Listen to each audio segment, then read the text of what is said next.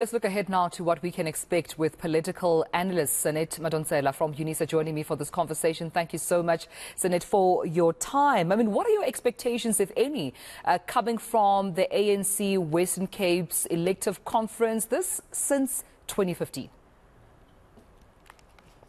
I think that there is a lot to expect. I think most people are just relieved that they're actually having their conference, given that it was supposed to take place in April this year. I think that, as they've mentioned, that unity and cohesion is something big for them, given how mismatched everything has been, given the fact that some of the branches have been weak, given that they have low memberships, given the loss of activists in terms of and public servants in terms of the ANC in the Western Cape. I think that would be just their main focus, just consolidating their support base.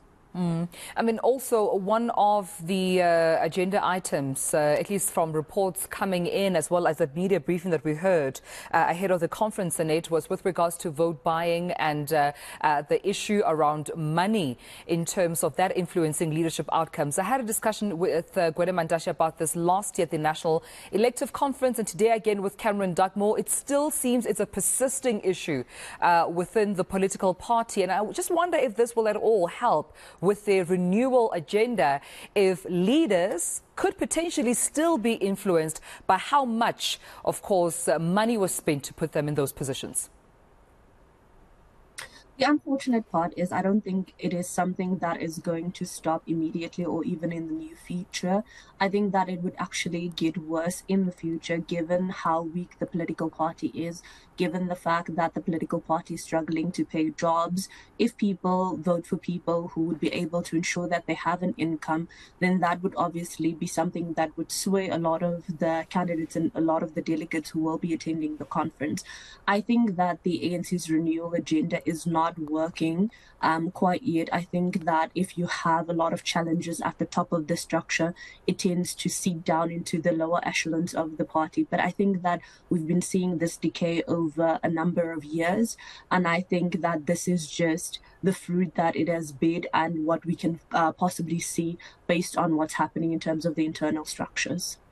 So what do you think, what's the amount of work that lies ahead of them? Because without a doubt, the general elections are looming. There's a lot of work that needs to be done by the ANC in the province, because Tumelo Mothotoane had briefed the media and actually admitted that the position within the province that the ANC has is rather at its weakest, for more than a decade now. So there seems to be a lot of groundwork that still needs to be done by the ANC. But of course, we know that elections are also just around the corner.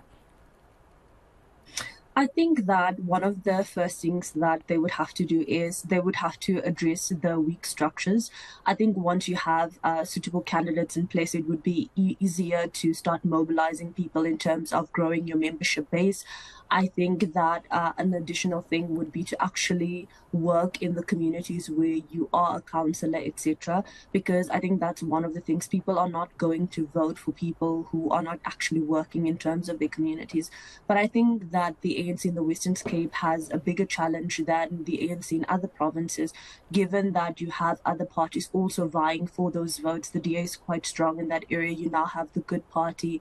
The Freedom Front is also quite good in terms of that that section, and then you also have newer, smaller political parties that are also coming up. So it would be a lot of work that they would have to put in, and I think a lot of it will have to do with trust building and actually showing that they are part of the renewal program.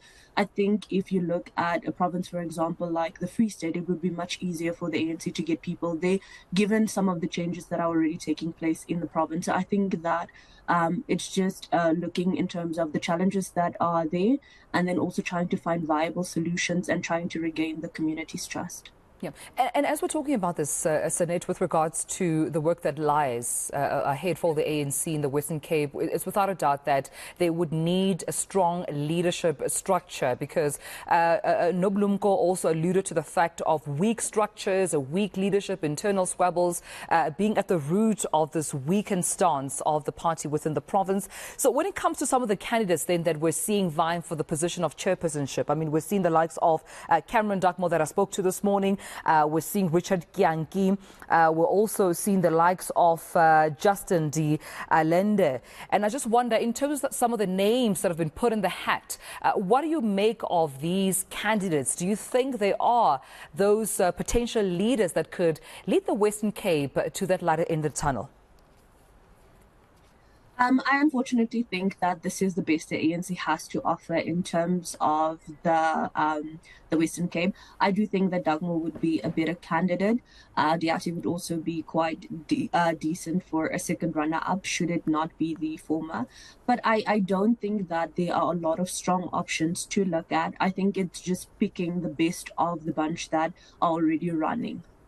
All right, well, we'll leave it there. And I appreciate you speaking to me about this. Political analyst, Sanet Madonsela, thank you so much for your time. We know that the ANC in the Western Cape holding its elective conference, the first since 2015. And this, they say, for a renewal agenda, but also gearing themselves ahead of the 2024 general elections. We'll give you those updates as they do occur.